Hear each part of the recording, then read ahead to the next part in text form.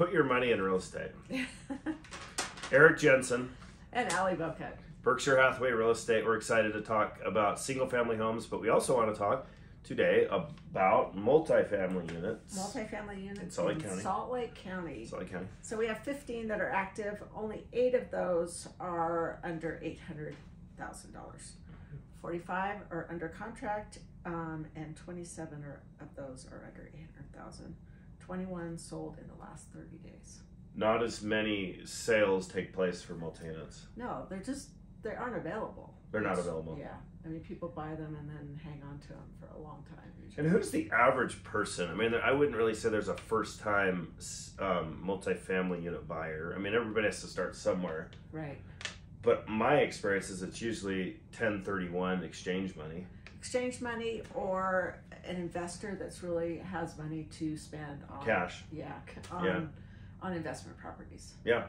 Yeah. Well, let's talk a little bit about that. I did a little research on some of these sales. One of them near the Avenues in Salt Lake City, 3.1 million. Okay, I think it was 17 units. Sounds like a pretty good investment, actually. Yeah. But it was on the market 37 days.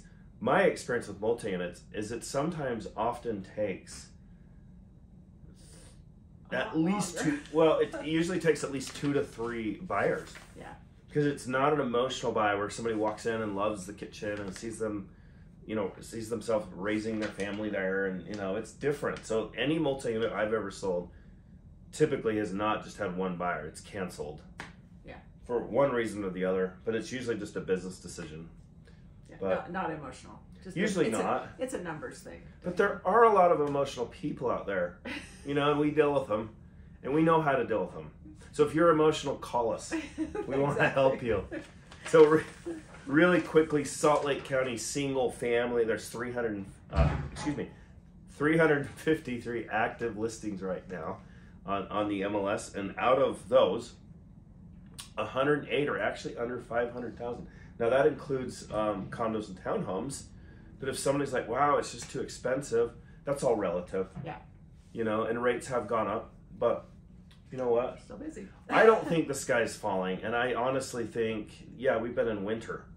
And I think the spring's going to be better. Yeah. We're seeing a lot more homes come on the market just in the last couple of weeks, which is great news. Great news. Our inventory is still low, though.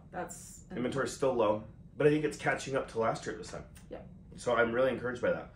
There's currently 1,900 under contract in Salt Lake County. In the last 30 days, we've had just over 900 homes sell. I'm starting to lose my voice. So we are finished for today. We love you. As always, we want to talk to you. Call us with any real estate questions. Take care.